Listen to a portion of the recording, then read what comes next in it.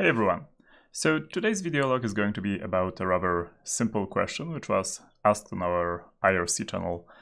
And the question is, well, let's assume that we did some work in our Python interpreter, which we run in our console, right? How do we store the history of the commands which we entered into the interpreter? Let's assume that we did run the vanilla Python version, we didn't actually run the IPython, which has all the logging possibilities which we would want. But yeah, we do have to somehow store the history of the commands to a text file.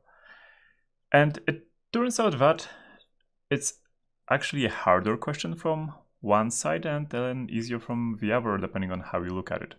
Let's start by saying that the Python version on Linux, which you can see in the darker console here, uses the readline interface. Now, the readline interface is basically it's a library readline which allows you to enter commands and also stores history and also gives you features like search, backward search, or entering any amount of characters that you would like to do with a simple set of shortcuts. Now, it doesn't really have a shortcut to store the history, but it does have an exported function which does this. Well, too bad that it's actually not exported into a shortcut, but since we have the Python interpreter running, we can import the library. So we can do import readline. And now we can directly call the function which does export the history, which is somewhat funny from one side because we are actually calling a function in a library which is being actively used by the interpreter, but on the other hand it makes a lot of sense. So yes, the function is called writeHistory file and we just give it a path, so tmp asdf. And let's see if it actually works. tmp asdf and read. Here we go. It has been stored. Now, the readline interface is actually used only on the Linux version of Python. If we switch to the Windows console, it gets a little bit trickier because it doesn't use the readline interface. The readline library is not really present even on the Windows version. So how does this work? Because as you can see, if I press the arrow up or arrow down, the history is still present here. So what's up with that? It turns out that the console itself, the conhost.exe process, has a built-in history functionality. And if you press F7, you actually can see the history and you can, repeat the commands and so on.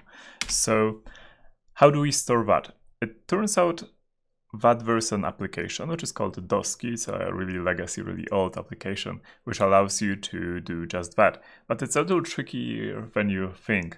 So for one thing is that the history is actually stored per process name. So Python has a separate history and the cmd.exe has a separate history. So if we exit Python, the history is actually preserved, so we don't have to worry about that. And if we do dosky and type history, we will see the history for the CMD, for the interpreter, however, not for the Python interpreter. There's another parameter called exename, and we can type here Python, which should display the Python history, but it doesn't. It turns out that we actually would have to either rename dosky to python.exe, and that would work, or we would have to run it from the Python interpreter itself. And just to show you that the history is actually preserved, I'm going to do this. So okay, let's do it. Let's call it from Python. I'm going to use os.system. Normally you probably would like to use something else like the subprocess module, but that's fine.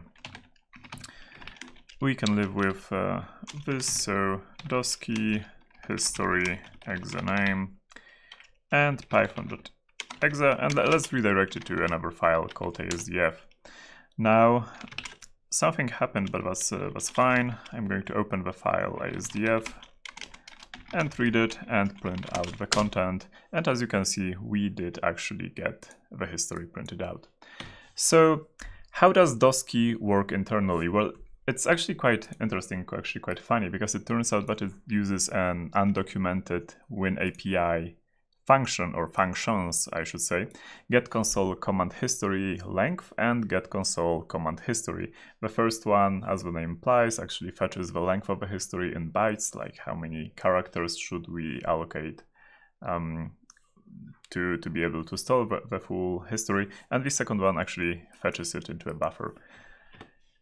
And that's about it. One more curious thing here is that the returned history is stored in as a stream of bytes, where each command is actually separated by a null terminator.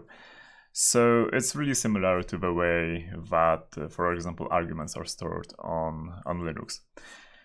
I'm going to upload this to my GitHub, and I will post a link in the description down below. So yeah, that's about it.